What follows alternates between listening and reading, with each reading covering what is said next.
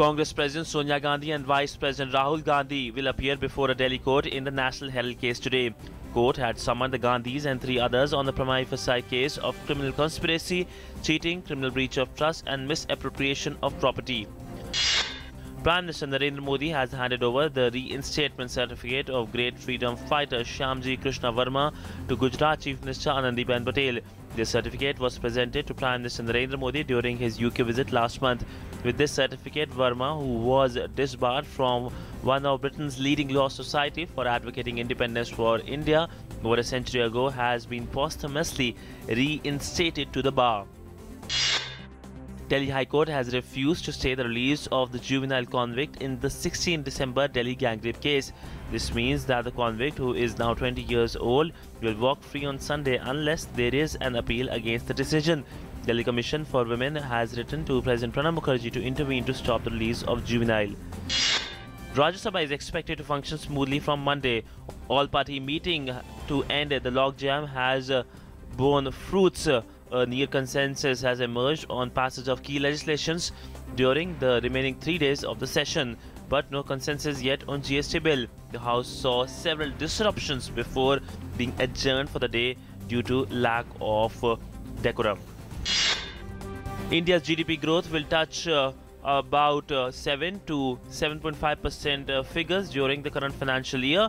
In this report, Finance Ministry said that rural wages and MSPs are seeing moderation and rupee stable.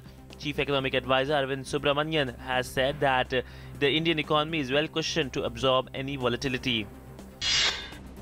The ongoing Nairobi meet of the WTO is likely to be extended. India is expected to lodge a protest on talks being focused only on issue of developed countries such as elimination of farm subsidies, but not on the matters that developing world wants to prioritize, including on measures to protect poor farmers and food sovereignty. Commerce Minister Nirmala Sitharaman has said that there is no agreement yet on agriculture issues, including on export competition, permanent solution to the issue of public stock holding for food security purposes, and the special safeguard mechanism.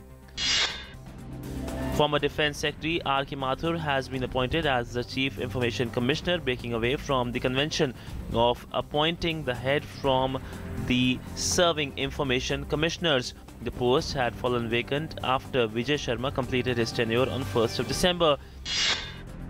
The Uttar Pradesh government has approved a complete ban on the distribution, manufacture and sale of polythene carrying bags in the state. The Allahabad High Court had last month directed the Uttar Pradesh government to issue a notification enforcing a complete ban on the sale of polythene across the state by December the 31st. Madras High Court has rejected a plea seeking cancellation of half-yearly examination for school students in the flood-hit Tamil Nadu. The bench also refused to entertain a petition seeking postponement of CBSE examinations for class 10th and 12th students. CBI has taken Noida's assistant project engineer Ramendra into custody in connection with alleged corruption cases involving Noida chief engineer Yadav Singh, its first arrest in the high-profile corruption case. Ramendra is in 4-day CBI custody where he is being questioned by the team. Turkey's security forces has killed 62 Kurdish militants in 3 days of operations in 2 mainly Kurdish towns near the border with Iraq.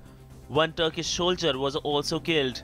The government has imposed 24-hour curfews in the towns of Sirj and Sulop, allowing troops to battle militants linked with Kurdistan's Worker Party. UN Security Council has approved a resolution outlining a peace process for Syria involving talks by representatives of the Damascus government and the opposition, but the draft says nothing on the crucial issue of what role President Bashar al-Assad will play. The resolution acknowledges that the peace process will not end the conflict because it bars terrorist groups operating in the country from participating in a ceasefire. US President Barack Obama has signed $1.1 trillion spending package to fund the government through next September, averting the risk of a government shutdown for a while. The spending package, which among other things introduced a hefty $4,000 on H-1B visas for Indian IT companies and impose stringent conditions on America's aid to Pakistan.